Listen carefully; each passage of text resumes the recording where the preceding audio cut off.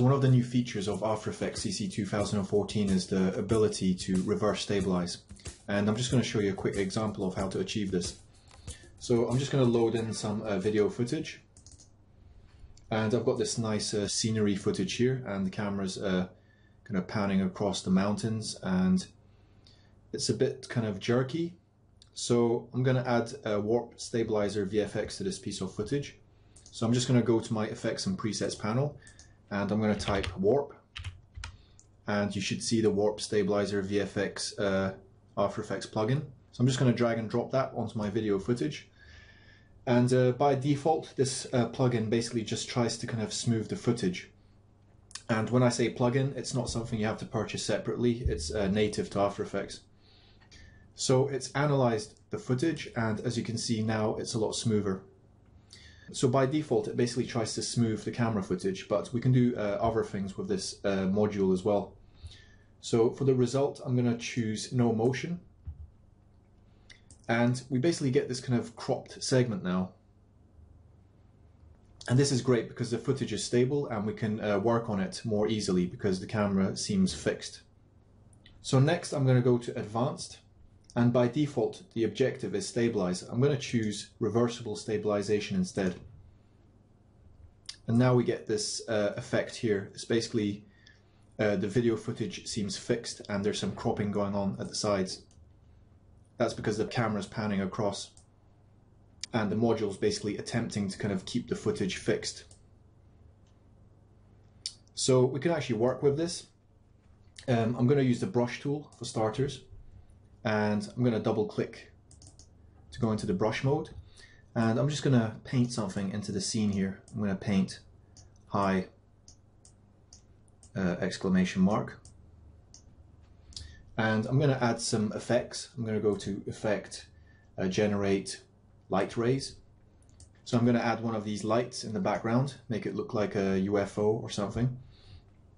I'm going to duplicate that to make one more and move it over here. Put it down here maybe. And we can even add animation to these lights. I'm just going to keyframe center.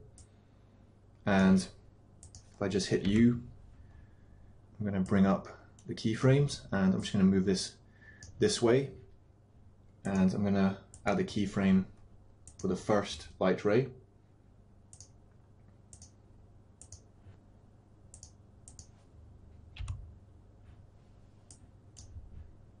Over here, I'm going to move that first one over here a bit.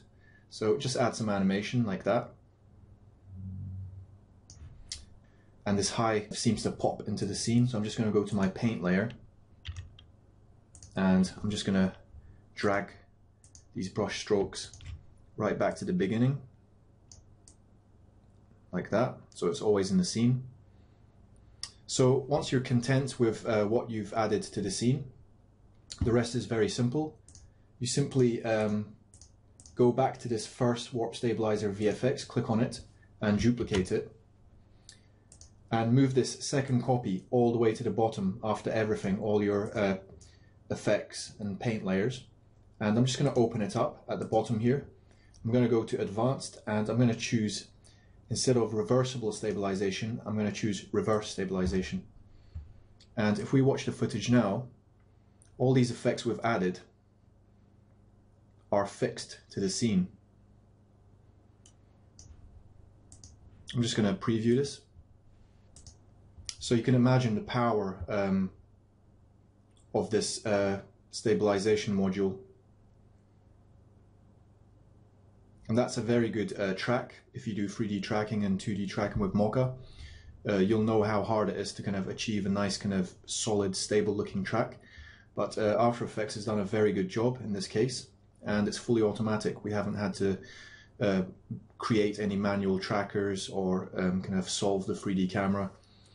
All of that's been done automatically, and as you can see, the animation is retained as well, the animation I created for the two lights. If you found this tutorial useful, please share it, and thanks for watching.